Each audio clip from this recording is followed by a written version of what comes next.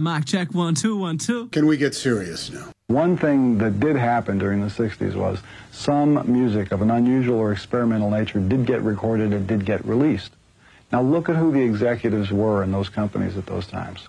Not hip young guys. These were cigar-chomping old guys who looked at the product that came and said, I don't know. Who knows what it is? Record it, stick it out. If it sells, all right. We were better off with those guys than we are now with the supposedly hip young executives who are making the decisions of what people should see and hear in the marketplace. Success in the music business begins with a dream, a vision. This podcast will give you, the listener, the insight and tools to turn that vision into a reality. Meet the industry professionals who work day by day behind the scenes, helping to make those dreams come true. Welcome to the business side of music. This is Bob Bender.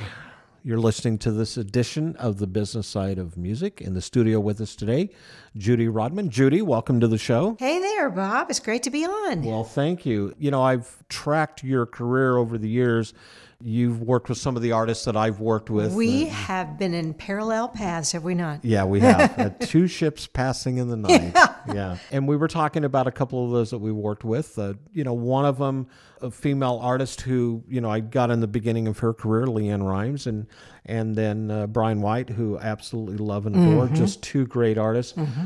But, we were talking about something before the show started, and I loved what you said, that the voice and the mind, mm-hmm. they're really kind of connected to each other. Oh, yeah. Listen, the voice is connected to your big toe. If your big toe hurts, it's going to be, you don't want to do master vocal that day because you're distracted. These two little things, I call them little divas. These little, even if you're a guy, they're your little vocal divas. cords? Yeah.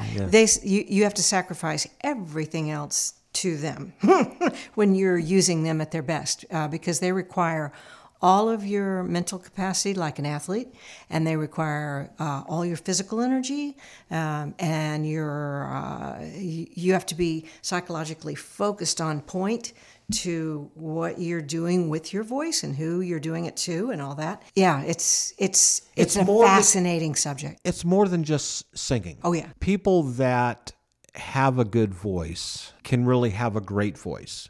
People that have really no singing talent, can they Yes. Can they be good at least? I've trained at least one star that way. Yeah. Yeah. We're not going to ask her. The only thing that's required is how bad do you want it? Yeah. I mean, does that not go with the music business as well? And we've talked about this in other shows. It's, it is a very passionate thing. So how much passion do you have? How much time are you willing to take to get in there? Is your heart in it? Because if it's not worth it. Right. Yep. Right. And if you... sometimes I tell people, you should just not be in the business of the arts. Go ahead and do it as a hobby or something like that. But the only reason you even want to do it as a hobby is you can't not and be happy. Right. It fills a certain spot. Even with people in other professions, they do their other professions better. Lawyers, doctors. I've got plenty of experts in other fields who desperately need to take vocal lessons because they desperately need to sing to stay sane and keep being able to creatively ply their craft in their day job. So, yeah. That's an interesting question there. Let me ask you this, because I catch myself getting hoarse on occasions from talking. You can actually talk too much. Not if you know how. See, that's good to know. That's right. I love training speakers, and I work with lots of professional speakers in all kinds of, categories, who most of whom experience vocal fatigue. Either that or they also experience a lack of effectiveness with their speaking voices. And those two things actually go together. So let's back up a minute. Okay. First of all, how did you get started in all this? Well, I've been singing and speaking since, I was a child and all that. But I've been in the music business myself. As a professional vocalist and in singing and speaking, mostly singing. And songwriting. And songwriting. Yeah. But I've been doing it for about 50 years now. Yeah. I started when I was 17, so you can, add that up. As the streams of income go with the music business, mine sort of changed horses in, different ways, several different times. In fact, when At first the jingle career was my day job in Memphis, and then the jingles kind of dried up, and background singing. I was here in Nashville in the '80s when everybody needed background singers, right. And I was part of those groups that did that, and that was my number one job. I could not, 10, 2, 6s, and 10s. And then that kind of dried up. I haven't heard that expression in a while. No, it's been a while. And then that dried up a little bit, and I started songwriting because I was bored. I liked singing, and I was in a cover band in Memphis, and I got bored because they weren't writing the stuff that I actually wanted to say. So in writing, I finally met Tommy West, and long story short, I became an artist. And then the label MTM, folded, and that stopped. Well, I kept on songwriting, and with Warner Chappell, I had a number one there. And then that dried up, and then it's like, okay, what can I do? And then Carol Chase, my dear friend who I'd been singing and writing with for a long time. You may know her, but if for the audience, she is actually on the road now. I think she still is, with Leonard Skinner, and has been for a long time. And she was having a little trouble hitting a high note. So she asked me one day, she said, "Judy, can you help me do this?" And I'm like, okay, how do you... But you weren't a why vocal do you coach think back I know? then, right? No. Yeah. But she knew that I sort of knew how, because I'd been doing, I'd been working with groups and arranging and directing groups for a long time, and then she'd been in a lot of those groups. And so she planted the bug in my head, well, maybe I'll be a vocal coach. So I didn't have the academia, but I had the knowledge. Mm-hmm. And there was something that enabled me to diagnose stuff really early. And I could feel it because I'd had vocal damage in Memphis from an endotracheal tube, lost an octave and a half of my range. So long story short, I'd finally developed my own professional method of teaching that was not based in academia, but was based on experience and science. And I, talked to doctors and chiropractors and Alexander practitioners and studied other people's methods, but all to figure out for myself what works, what will make me valuable. And here is in a business sense, what will make me valuable to anybody that comes into me, especially, somebody whose voice is important to them. And little by little, I figured out that my ideal client is the professional voice, not the academic voice, even though I do work with lots of college kids and stuff. But my forte is the professional speaker and the professional singer. Got a lot of ninja tricks that I've learned through the years. I like that, a lot of ninja tricks. That's good. Yeah. Songwriters that, let me rephrase that, artists or musicians that come to town, and it doesn't have to be Nashville, it can be Los Angeles. I noticed on your bio, you can actually, we do so much now over the phone or Skype, it doesn't always have to be in person, but right. So many artists that come to town, songwriters, singers, do you find a certain amount that have already got vocal damage before they even really get started in their career? They have, or is it abuse? It's or almost universal that they have experienced vocal strain, and they may not have progressed to the damaged place yet. So I was going to ask you, they're heading that way. So so vocal strain in some aspects is like tinnitus. You can get the ear ringing, but if you don't continue to be around loud volumes, it won't do permanent damage. Yes, right. Yeah.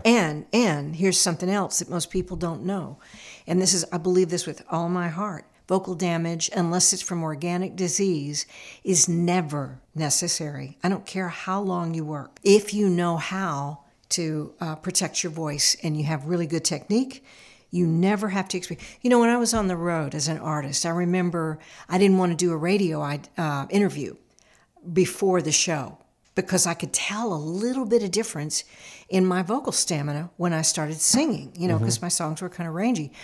And so I tried to get him to book the interviews afterwards. Now I know why. And now I work with people that do that, all the time. Voiceover artist in New York. We work by webcam. And she was experiencing vocal fatigue, People that are doing book tours, or business people, or ministers, or professors, or, just business people. And definitely artists. Usually, In fact, I would say the speaking voice can get the artist in more trouble than their singing voice. Really? Yeah. Why is that? Because they don't support their speaking voice.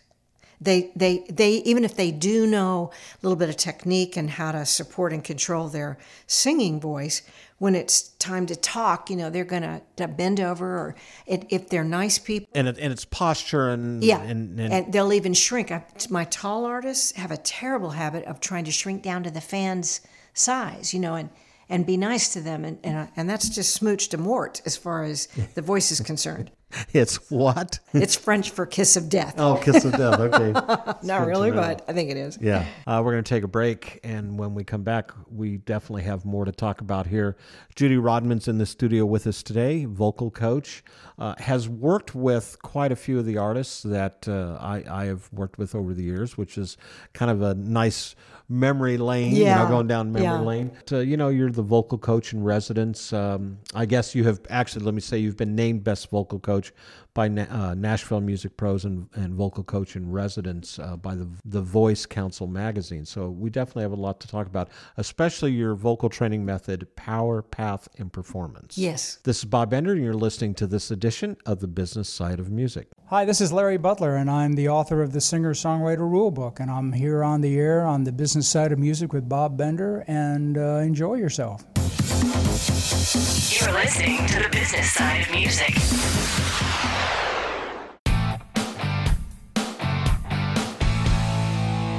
Hi, this is Vinny Ribas, the founder of Indie Connect. Our goal is to ensure that you have the knowledge, the tools, skills, resources, and connections that you need to develop a profitable and long-lasting career in music. One way we do this is through these Business Side of Music podcasts. I'd also like to invite you to check out Indie Connect magazine, our free multimedia online publication packed with practical interviews and advice from music industry experts. Go to www.indieconnectmag.com. That's www.indieconnectmag.com. Let us walk with you and guide you every step of your musical journey.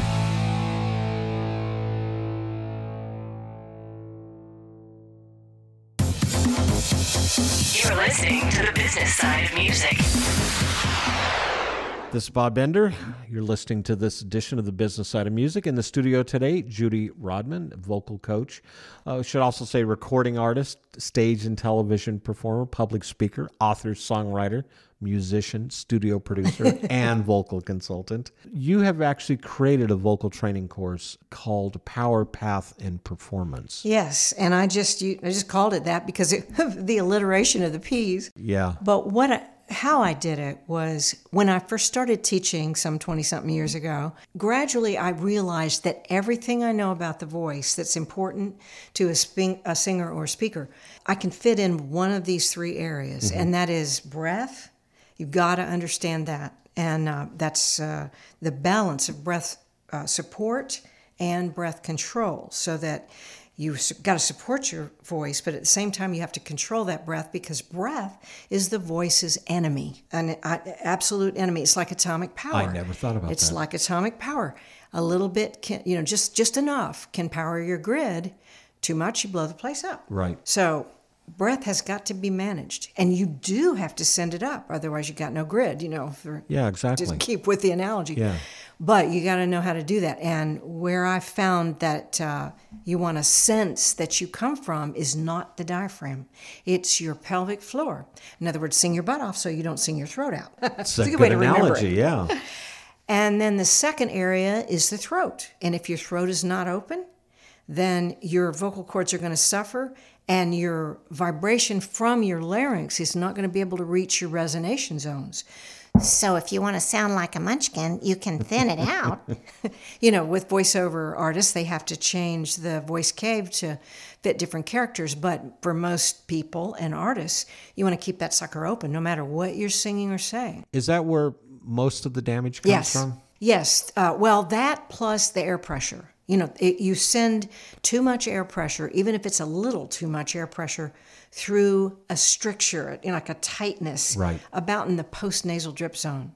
And you do that night after night, or you talk that way all day at your serving gig, and then you go try to do your demo or your master, and you're wondering what in the world happened to your voice. Right.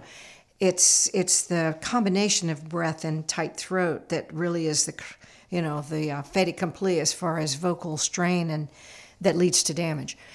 But then there's another area, and without this third area, it's useless, no matter how good your breath is or how open your throat is. And that I call performance. But what I mean by that is communication. And I'm going to share a little secret. Okay. That almost zero people We won't tell anybody. have got. Yeah, really. Except for those Can we that are keep listening. it between Yeah. ourselves? Yeah. Okay, this thing only exists for one reason. And I'm pointing to my neck here. Most people think it exists to get a Grammy or applause, or be judged where the chairs turn around on The Voice and all that. Right. No, it doesn't exist for that. It only exists to deliver messages. And that's huge, because if you're just singing to be good or win applause or Grammys, your voice is going to be like a flashlight beam, or like telling your inner horse, which is what I like to call the automatic nervous system, to go left, right, back and forward, up and down at the same time. It's like, blah. And you experience either numbness or a lack of passion or inauthentic passion or Right. something, Right. because the voice doesn't know what it's doing. Okay. It has to be directed. It has to be. It's got to be directed, and always to one heart, even if it's the heart of the stadium that you're singing the Star-Spangled Banner to. So you got to know who you're talking to, and it's very much like acting technique. And then you'll get, just like actors, they're not talking to the audience, but they can make you stop eating your popcorn if they're doing their job. So when we're, as artists, when you're singing, you got to know to whom you are talking. Could be somebody that doesn't exist. Almost always is somebody that's not there. And in the studio, that's a big deal. Most people sing to the pop filter or the producer, and really? Right, right. And then if you do it well enough, you get a response. And that response is nonverbal. So anyway, when you take all the feelers of a really creative person and you direct them towards that one heart and the response that they want from that one heart, all of a sudden you got stage presence and you got some magic in your studio vocal, and people can't not look. Wow. So put that all together, That's and a it's mouthful. synergistic. Yeah. Yeah. So if you put breath, throat, and communication techniques together, they all affect each other. And so when somebody comes into me, I'm going to look for that, okay, where is the issue? Where's the worst part of this equation? Let's get in there and tweak that, and then everything else starts to come online. Because it may just be one thing. Yeah. Well, if it's one thing, it's something else too, but that one thing may fix that something else. Got you. So it's really fun because it's fast. The improvement and the protection. It's really fast. And you have some other courses, singing in the studio and the vocal Right. production workshop. Right. Singing, let me ask you this. Singing in the studio, is it different than singing live on stage, or should it be the same? Absolutely. Absolutely. In fact, one of the first questions I'll ask somebody is, where do you think you sing better, on stage or in the studio? Where they sing the best? Where they've been doing it the most, because they're the most familiar with that. Sure. And they can focus their feelers right. It's a comfort zone for them. Right. Yeah. But in the studio, and with instrumentalists, you got issues with what their hands are doing that's messing their breath up or not. So you say what they're doing with their hands. Oh yeah, big time. If your hands, and when I work with musical theater people, if your hands are in front of you, this is like, please like me. If your elbows are behind me, it's like saying, you want me. Come to me. And you're the magnet, and your breath, your rib cage is open, so your breath is right, and your head is back, so your throat is more open, and all of a sudden you can deliver your messages more confidently and authentically because it feels great. Mm-hmm. So posture and all that, it all goes into it. At the studio, you have to know how to stand at a mic. And so It's not just getting up to the microphone. inevitably, the music stands right in front of you, right? Yeah. And the cue box is too. You got to move those suckers if you possibly, unless you're with a group and not supposed to do that. But move them and walk in with your feet, and then your head is automatically back. Otherwise, you'll hit the pop filter with your mouth. or your nose. So all of a sudden, you've got your rib cage is more open, so you've got more control over your voice, and things start going better. But if you don't know these little ninja tricks of, see, in the studio, you're generally not holding a mic. So your hands become rib anchors, and that messes your breath up. And your head kind of goes forward, and that messes your throat up. So I give my guitar players and my pianists that, play a lot when they're singing on stage, I'll give them a back scratcher in between their hands, and all of a sudden, I had this, the first time I ever noticed this effect, I was singing backgrounds in one of those simul sessions back years ago for Johnny Cash. And Snake Reynolds was the engineer. Right, remember? yeah. And he was up there, and I saw him send the second engineer down.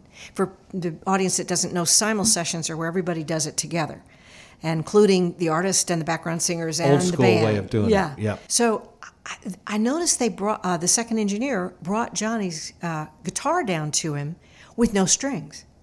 And I was thinking to myself, I wonder why they're doing that. Now I know. And it was a comfort factor, sure, to him. He's familiar with it. But the reason was when they put the guitar in his arms, his rib cage opened up. And so he had more control of his voice. And I'm sure absolutely nobody in that room knew why. But they just noticed it worked better. Do you think it's best for someone in the studio to be standing or sitting on a stool? Or if you know how to sit on a stool, and this goes for writers' nights too, or the moment in the concert. This is good for our listeners if you're a songwriter, right, on a writer's night. Exactly. Or your artist that wants to spend a moment on the stool, and sing a particular song and change it up a little. Put one foot all the way down on the ground, and it's like you're standing. If the boom stand is close enough into you so that you're not leaning forwards into it. Wow. And so, those little ninja tricks. That's a good that's a nice tip. We're going to take another break, and when we come back, we've got more to talk about here in the studio with award-winning vocal coach, recording artist, stage and television performer, Judy Rodman. You're listening to this edition of The Business Side of Music. Hi, this is Jeff Werrick, tour manager for Eddie Money, and you're listening to The Business Side of Music. You're listening to The Business Side of Music.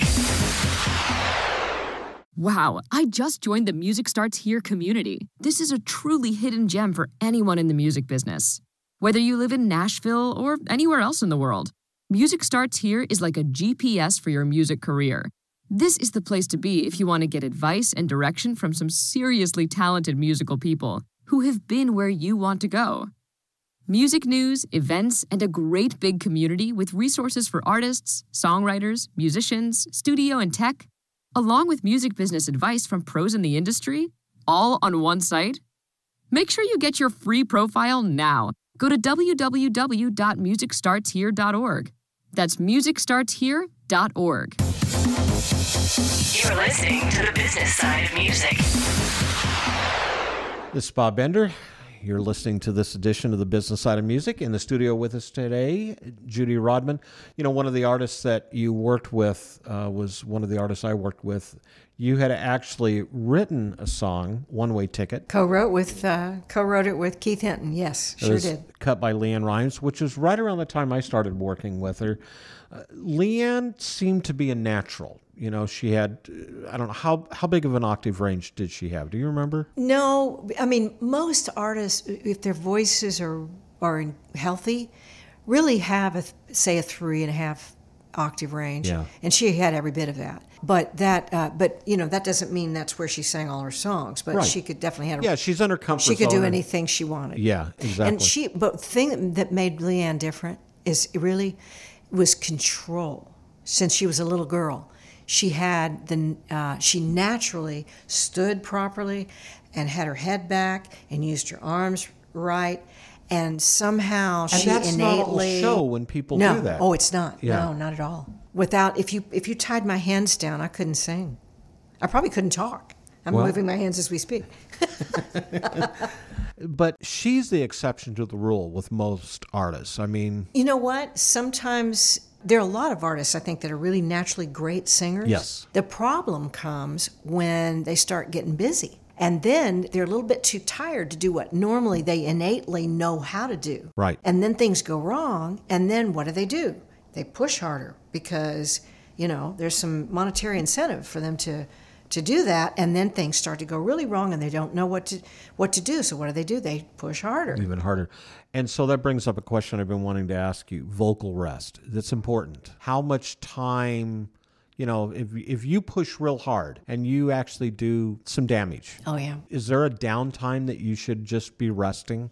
It's kind of like the old neck brace thing. The doctors don't use the neck brace nearly as much as they used to. Right. Because they found that it inhibited the healing. Okay.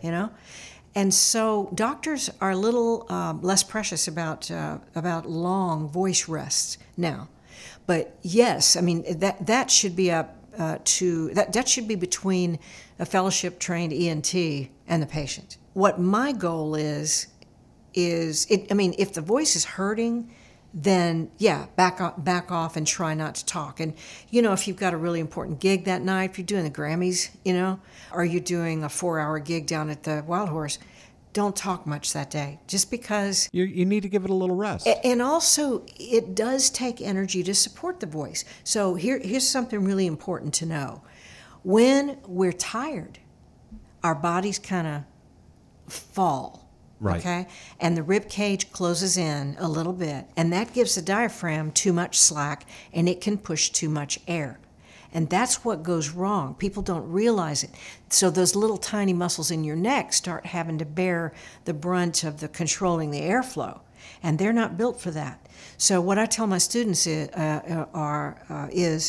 if you're tired, either don't sing. If you've got to sing, do everything that you don't want to do. Support, support, support. Use your big muscles in your legs and your belly, and go to sleep and go eat something afterwards. But use your energy. And if you don't have that energy to support your vocal cords, don't talk, don't sing. Do things such as like tea with honey or throat coat, do those work?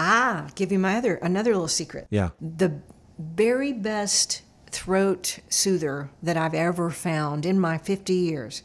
And my students all swear by it unless they're allergic to it, which are not many, but I have had a couple. And that's pineapple juice. A little pineapple juice, like a quarter pineapple juice and 3 parts water. Mm-hmm. So it's real dilute, so it doesn't add acid reflux. But the bromelain enzyme in the pineapple soothes the tissues of the pharynx, and that's better than any spray or lozenge or tea I've ever found. Who would have known? Yeah. So word to the wise out there, on the road, bring little 6-packs of Dole's pineapple juice to mix with your water. Make sure it's in your dressing room or whatever. Right. Yeah. When you talk about an artist, and this is something is near and dear to my heart, especially with songwriters nights. I really, truly think that's the backbone of this industry, the songwriters who write the hits.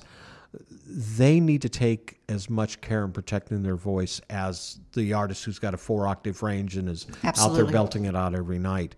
Does it make sense for them to find someone such as yourself? It will help their craft, won't it? Absolutely. First of all, you can write better melodies when you can sing them. And people find that out all the time. So that's one. 2, you can actually teach your demo singer. If you don't want to do it, you can teach your demo singer the melody if you can sing it. Right. And 3, you can demonstrate it live in a singer-songwriter round if you can sing it. And so, heck yeah. Because a lot of songwriters don't have necessarily great voices, but they're great songs. Chris Christopherson is a great example. How about Chris Stapleton? Chris Stapleton, well. He's a great singer, but he never thought about himself as being an artist. What he did was he grew his craft writing. He grew his his singing craft, and he does this thing I call pulling. That's what I call power path and performance. I put it together in this method I call pulling for power instead of pushing for power. Right. And it pulls you open even as you sing. So, but yes, singer-songwriters. And another, I just worked with Casey Musgraves, is a student of mine, and I just worked with her band. She asked me to help her band because they were having trouble on the road. So, oh my gosh, the show is incredible. The vocals are absolutely incredible, very lush. I've worked with a fiddle player named John Maylander who got his dream gig with Bruce Hornsby. With Bruce Hornsby. And Bruce Hornsby asked him if he could sing a high D. And he said, I don't know, I've never done it. So he came into me, and he really wasn't a background singer, but he's got an ear like crazy. And it didn't take us long at all because his ear was so good. Yeah. And when I taught him a little technique, he's hitting high Ds like he's done it all his life. You brought up something that triggers a question in my head. Vocal pitch, perfect pitch. Mm-hmm. Is that something that can be remedied? I hear a lot of singers who may just be a little bit flat or a little bit sharp instead of being spot on, but it's enough, especially for me. And it's I hear important. When they're singing the national anthem, like at a NASCAR race or a baseball game or whatever, and they start off in one key and they end in a different key, is that something they're just not listening to? Call it the Star-Mangled Banner. The Star-Spangled The Star-Mangled Banner. Is that something they're not listening to themselves? There's lots of reasons for that can be, and my job as a vocal coach is to ferret out exactly what's causing it. But here are some of the things that people can check. First of all, technique. If you don't have great technique, you can know where the bullseye is all day long, but you can't hit it. Can't hit it, right. So the technique is one thing. Two, they may not be listening to the right thing. In the studio, if the bass is up, the overtones of the bass are not quite true up there, so that can throw you pitchy. One thing I've really learned to do is ask that the bass be turned down if I'm having trouble with pitch in the studio. Sorry, bass players. Sorry, we love you, but yeah. And then it'll come out in the mix. Yeah. And the other thing is, if you are quote unquote tone deaf, it's usually because you just need to do some target practice. And so I've got this 3-step thing where I teach people to listen, educate the ear, really listen with their ear, and mime it silently. So they're imagining themselves aiming that dart at the pitch. And then that educates the ear, that kind of puts the ear and the vocal cord together. And then they start throwing it out there, and then I'll tell them if it's flat or sharp, and then they can start telling themselves. Adjusting. And they can absolutely learn to sing in tune. That's so important. It really is. Mm-hmm. How can people find you? I am at www.judyrodman.com, and they can find me, from there, on Twitter and Facebook and all that. Judy Rodman Voice on Facebook. But my hub is judyrodman.com. Mm-hmm. Best way to reach you. Good. Mm-hmm.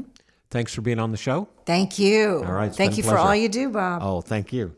As a listener, you know that the Business Side of Music podcast is free. But in order to keep it running, consider becoming a patron of our show. You can do this by going to our Patreon page on our website, which is www.businesssideofmusic.com, and click on Support the Podcast button.